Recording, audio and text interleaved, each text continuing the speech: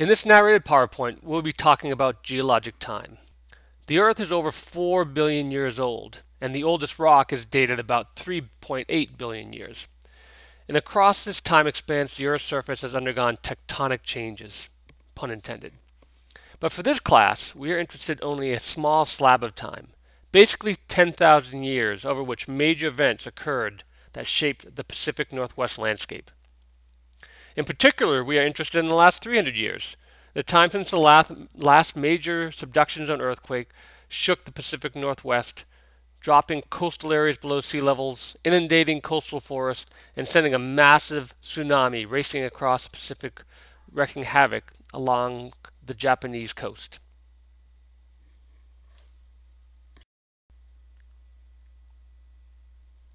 The concept of geologic time has concerned thinkers across human history. During his life, Aristotle concluded that fossils represent the remains of ancient life, an idea supported over 1700 years later by the brilliant and talented polymath Leonardo da Vinci. Outside of Europe, the Persian 11th century geologist Avicenna concluded that in layered sedimentary rocks, the oldest rocks lie below the younger rocks. This idea was the precursor to the law of superposition developed and articulated in the 1800s. Here are a few more players in the geologic age game. Bishop Ussher, an Irish bishop, completed a careful analysis of biblical texts in order to determine the age of the Earth. His diligent and precise work placed the beginning of geologic time at Sunday, October 23, 4004 BC, making the Earth approximately 6,000 years old.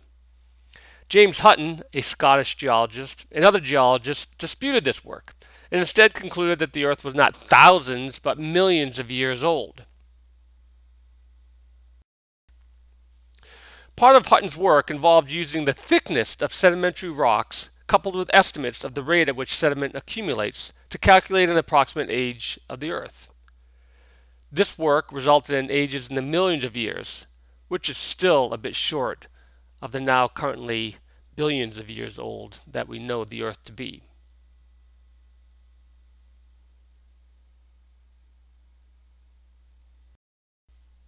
A notable entry into the age of the Earth discussion was the physicist Lord Kelvin, the former William Thomson. Lord Kelvin was a prominent physicist and engineer and had significant influence over scientific matters, and therefore when he spoke, or wrote, people listened. He used the cooling of the Earth via conduction as a framework from which to calculate the time it would take for a fully molten Earth to cool to the present solid state.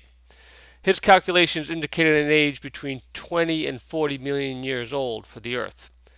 This was still a far cry from the currently accepted 4 billion year age.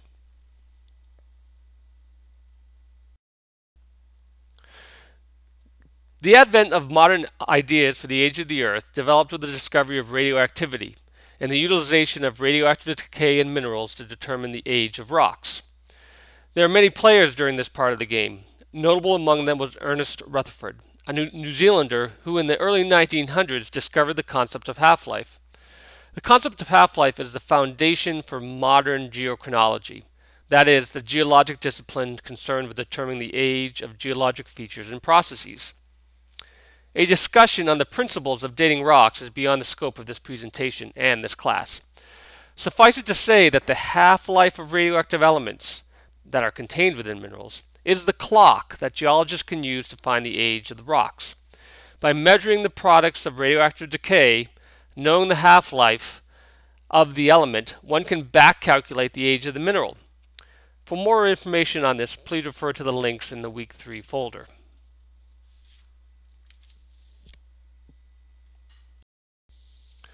Up to this time, we have been concerned with determining a number, that is the age or age of the Earth or some geologic process or phenomena. This number represents the absolute age of the feature or process. Your age in years is an absolute age. You know your birth year, so you can calculate your absolute age. A second way to think about geologic time is to consider the relative age of the feature. This is essentially placing events in order based on observation and some common fundamental principles. The human analogy for relative age would be comparing your age to, say, your younger brother. You are older than him. Early efforts at reckoning the age of the Earth relied heavily on relative age dating.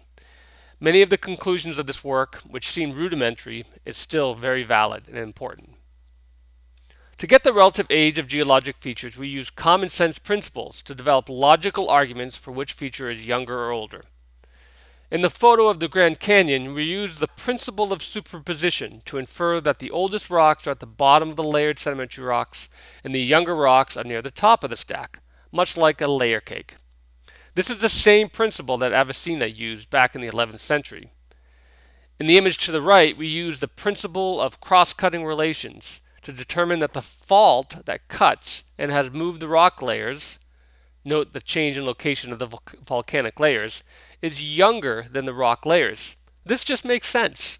In the layer cake analogy, you cut the cake after you have constructed the layers and cooked them. Therefore, you know that the cut is later than the layers of the cake. Another principle, and there are more we will cover, is the principle of faunal succession. One of the tasks for a geologist is to correlate rocks and events that formed or occurred in one area to another location. Sometimes these two are quite geographically removed from each other, like across the Atlantic Ocean. The presence of similar fossils in different rock layers was used to infer that the rock layers were the same age. Later work using radiometric dating and additional fieldwork confirmed many of these early inferences.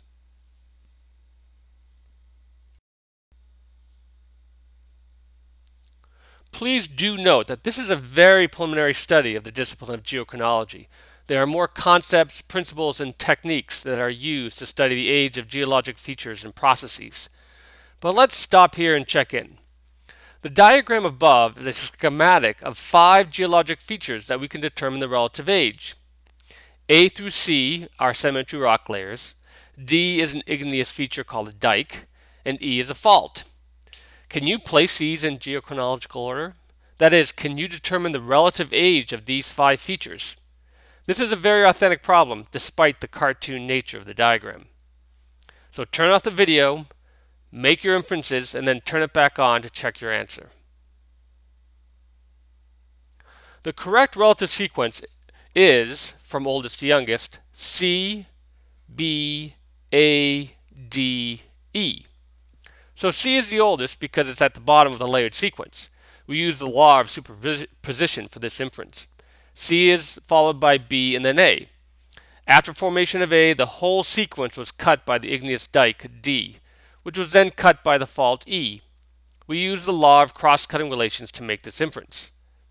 How'd you do? Understanding this concept will be vital in our work with the mystery of the 1700 earthquake that struck the Pacific Northwest. This image shows a representation of geologic time outlining the eras, periods, and epochs. The foundation for geologic time, referred to as deep time, was built upon relative and absolute age dating and is a very robust reckoning of the age of the Earth. Fortunately for our purposes, we are really not that interested in most of this time scale. Phew, that's a relief. Instead, we are mainly interested in the final era, the Cenozoic. And within the Cenozoic, we are mainly interested in the Tertiary and Quaternary periods.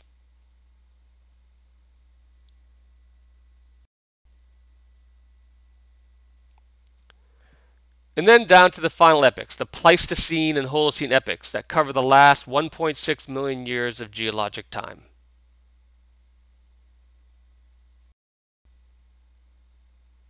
And if we go a little smaller in time, earthquake studies, called paleoseismic studies, are mainly concerned with the last 100,000 years.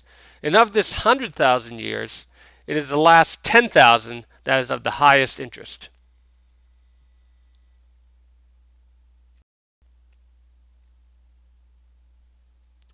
During class, we have already discussed some timescale and rates of geologic processes. Now we will put these in the framework of the concepts just covered.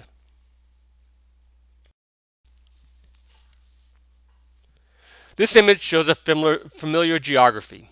You should be familiar with these features and will be asked to display some facility with naming major geographic and geologic features of the Pacific Northwest. Relative to this discussion, rates of plate motion are measured on a scale of kilometers per million years, which are frequently reported as millimeter or centimeter per year. Rates of plate motion are commonly correlated with fingernail growth. That is, over time, plates move at the same rate as the growth of fingernails. For the Juan de Fuca plate, the motion, as measured by a variety of means, including GPS, is around 40 millimeters per year. You should remember this number. This means that in 10 years, the Juan de Fuca plate will move about 40 centimeters, around 15 inches. Now, where this movement is absorbed is another question. Is the movement smooth, with the plate subducting aseismically, that is, without producing an earthquake and releasing seismic energy? Is some of the movement transferred to the warping of both the ocean and continental lithosphere? How about the transform boundaries? Some of the movement could be along these. These are questions that are still being investigated.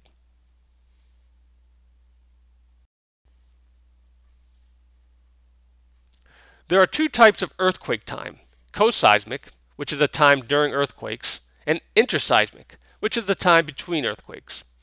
Coseismic time occurs on the scales of minutes to seconds. That is the duration of many earthquakes. Interseismic time operates on the scale of tens to thousands of years. This means that some faults along plate boundaries can be quiet for a long time prior to rupturing and producing another earthquake. That is the danger here in the Pacific Northwest.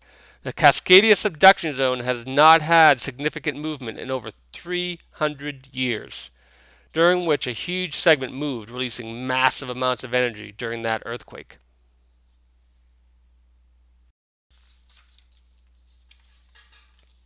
So let's use the concept of coseismic and interseismic to make some rough estimates of the reoccurrence time for the Cascadia subduction zone.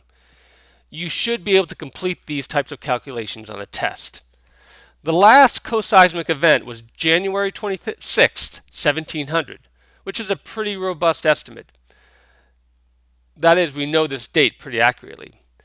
So, if it has been about 300 years of interseismic time, to calculate the recurrence, we take the plate motion rate of 40 millimeters per year. We use a value of 20 meters of slip per event, which is an average for many subduction zone events. And then we ask, how many years would it take to move 20 meters?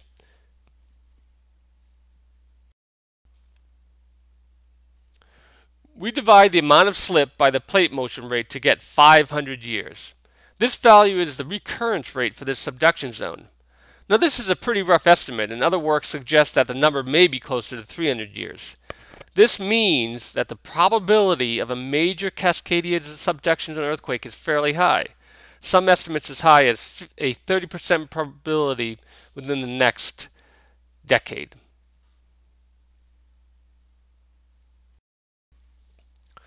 This final slide lists the time since major geologic events, mostly earthquakes with one volcanic eruption and one large flood, the Missoula floods that happened 10 to 14,000 years ago. Why are we looking at these? One reason is to illustrate the short memory that we have for catastrophic events, which makes it more difficult to develop an awareness mentality among the general public. You know, out of sight, out of mind. This lack of awareness and action can be pervasive in an area that has not suffered a major event in 300 years, which was prior to written records. But geologic data are pretty solid for the potential of a large earthquake in the Pacific Northwest. It happened before, and it can happen again.